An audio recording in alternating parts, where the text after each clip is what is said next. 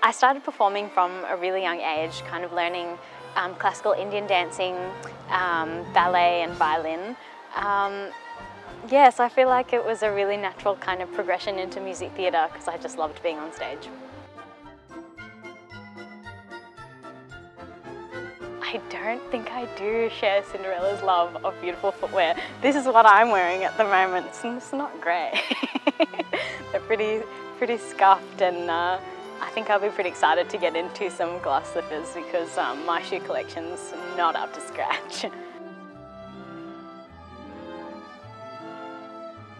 I think the best thing about performing in musicals is that there really isn't any other feeling like it.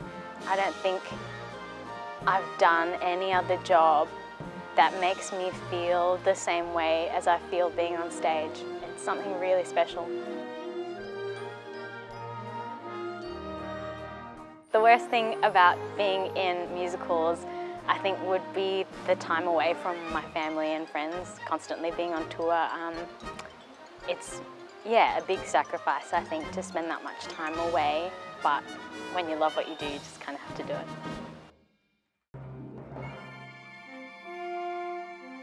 I think the best thing about playing a princess is the beautiful outfits.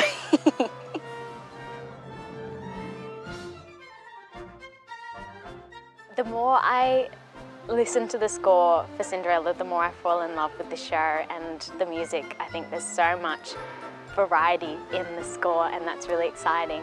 And funnily enough, In My Own Little Corner was one of the first songs I learned when I started singing lessons at 12 years old. So to be performing that on stage now is just like, I feel like I'm coming full circle.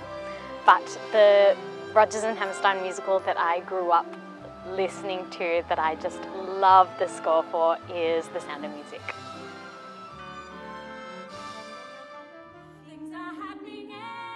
I really don't have an answer for that.